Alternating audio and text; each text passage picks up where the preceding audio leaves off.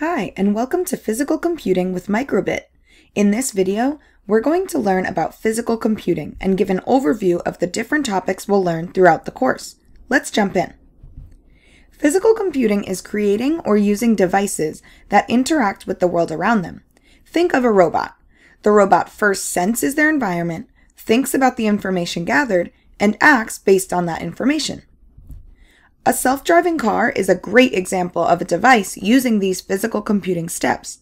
Though this is a complicated system with many inputs and complex programs, the main parts of a self-driving car work the same as any system we'll build in this course. The car uses multiple sensors to detect its surroundings, analyzes what this data means, and then acts accordingly.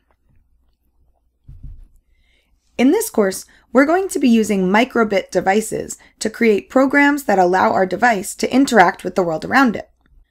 Even though your microbit looks simple, it has sensors that can help it note changes in the environment and react based on the program you've written. It can sense acceleration, light, temperature, and direction using built-in sensors. Here's an example. We can use our temperature sensor to find the temperature of the room.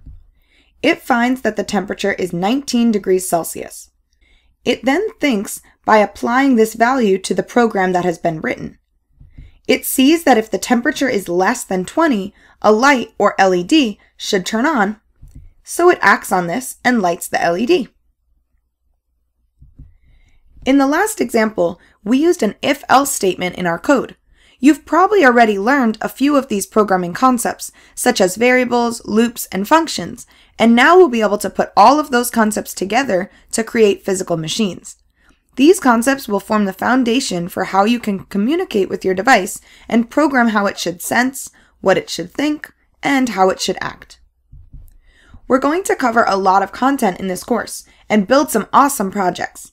Let's take a deeper look at all the content packed into these 3 modules. In the first module, we'll go through the basics of our microbit, such as how to light up and change the brightness of LEDs, and learn how we can use variables to make our programs more versatile. We'll build our first circuits to control external LEDs with our microbit, and explore how we can use pseudocode to structure our programs from the start, and comments to make our programs readable to us and others. In the program control module, we'll learn how to apply control structures, such as if-else statements and loops, to create programs that will react to the outside world. We'll build programs that use the built-in sensors that detect temperature, light, and acceleration, as well as external sensors, such as an ultrasonic rangefinder, which detects the distance from your device to nearby objects. In the final module, you'll have a chance to explore all of the capabilities of your microbit on your own. You'll research, explore, and teach your peers about new sensors, follow directions to build an advanced device, and have a chance to create your very own microbit machine. Now that we know all about the awesome things we're going to learn and do in this course, let's get into how we're actually going to do it. It all starts with the microbit code editor. Let's take a look at the features we can find there.